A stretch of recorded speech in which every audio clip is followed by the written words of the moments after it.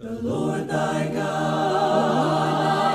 in the midst of thee, is mighty, is mighty, is mighty. The Lord thy God, in the midst of thee. Beginning all the way back in the year 2000, the Mesa congregation has been deeply involved in the work in Guyana.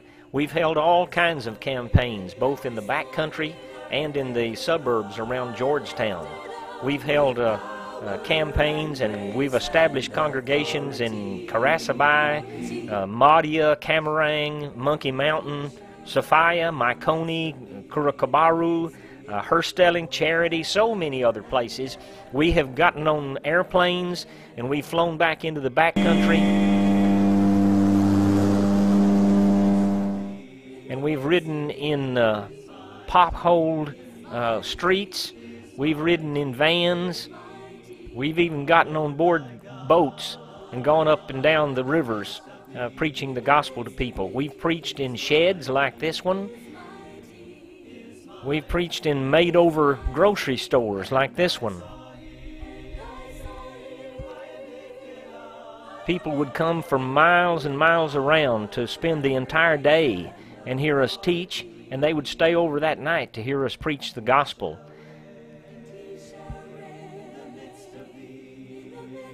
We've preached under tarpaulins held up by poles like this place. We've held gospel meetings in schoolhouses like this one.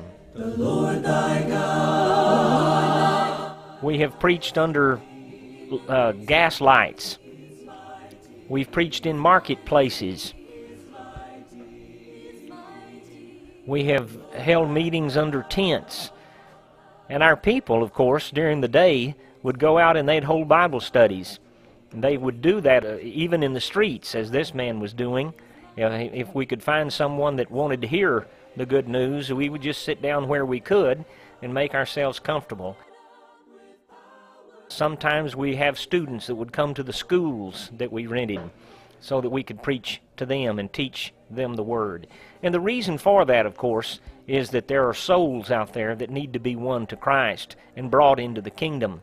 Whether we're in the back country or in Georgetown and the surrounding suburbs, people hear the gospel, repent of their sins, confess Jesus, and are baptized. We then can rejoice with them, knowing that they too are part of the kingdom, just as we are. But the joy is being able to go to where people are hungry for the Word, even though we know that sometimes we even have to hear it in strange circumstances. We make excuses as Christians to worship God and praise God and to do the things that God wants us to do. Remember, Paul is writing here, and another joy is being able to see young people being in the church and becoming members of the church. Many young people, teenagers and a little bit older, are turning to Christ there.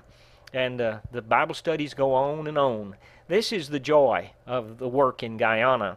And this is the work that you cause, because you give your money generously and freely so that we can go to Guyana and we can preach there and in other places too. Ghana, Thailand, so many places around the world. Many of us who are involved in mission work are praying that we'll have a great harvest on Mission Sunday there in Mesa.